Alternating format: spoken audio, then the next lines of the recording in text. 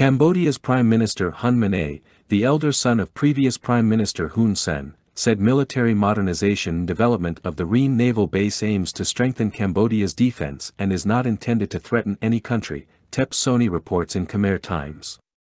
Cambodian Prime Minister Hun Manet made the remarks on January 23 while presiding over the 25th anniversary of the establishment of Cambodian Royal Army Command Headquarters. I would like to reiterate that the Ream Naval Base is often mentioned in the newspapers. Article 53 of our Constitution makes it clear that Cambodia does not allow foreign military bases on its territory, and Cambodian troops also have no base on any country's territory except under the United Nations, UN, peacekeeping missions, he said. Hun Manet added that there is no international law prohibiting countries from modernizing their defense capabilities, noting that strengthening the army's capacity is aimed at participating in maintaining peace and stability, both within Cambodia and the region. In recent years, the Cambodian armed forces, particularly the Royal Cambodian Army, have undergone a substantial transformation, largely due to significant support from China. This development has had a notable impact on Cambodia's defense capabilities and has garnered international attention. China has deepened its defense ties with Cambodia, providing various forms of assistance that have contributed to the modernization and expansion of Cambodia's military capabilities. One of the key aspects of this partnership has been the infusion of modern military equipment.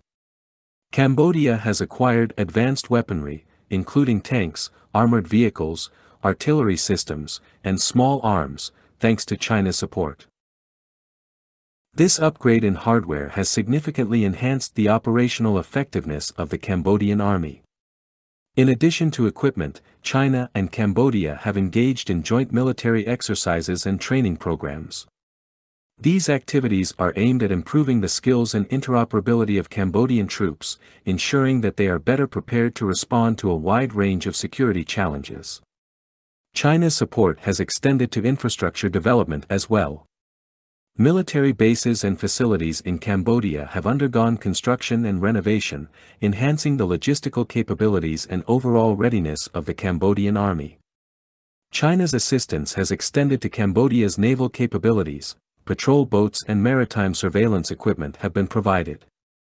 Furthermore, Cambodia has actively participated in international peacekeeping missions, with China providing support in terms of training and equipment for Cambodian troops deployed on United Nations peacekeeping missions.